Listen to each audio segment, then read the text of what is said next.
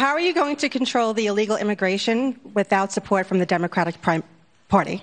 Well, you know, it's been hard, but we've done it incredibly. It could have been. We have things called loopholes, and the loopholes are terrible, like lottery, where you give lotteries. They pick lotteries, and they have people coming into our country.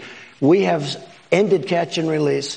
We have right now 27,000 Mexican soldiers on our border saying that, you know, if they don't do that, we're going to have to be very tough on Mexico, and they're doing it because our soldiers aren't allowed to be there for a lot of reasons. And, you know, we're very politically correct as a nation. Mexico perhaps is slightly less politically correct. And we have the best numbers that we've had in many, many months. We've had, I guess it's now 9 or 10 months where the numbers are way down, and we're going to keep them down. But we need the wall. And most importantly, the wall is way under construction. We're up to 129 miles already.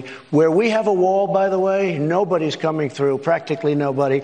We will have, by early next year, almost 500 miles of wall. And once we have that wall, it's going to stop drugs. It's going to stop big percentages of everything coming in. Okay? And we're really doing a job.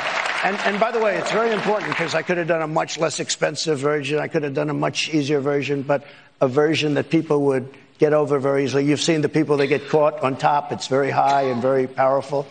We are building exactly what the Border Patrol wanted.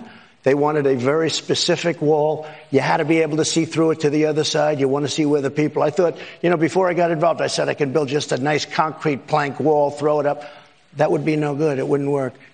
We built the wall that everybody has been dreaming about in terms of law enforcement for many years. So we're at to 129 miles. We'll be at 500 miles in a very short distance. It's really moving up quickly. It's a big difference. Thank you.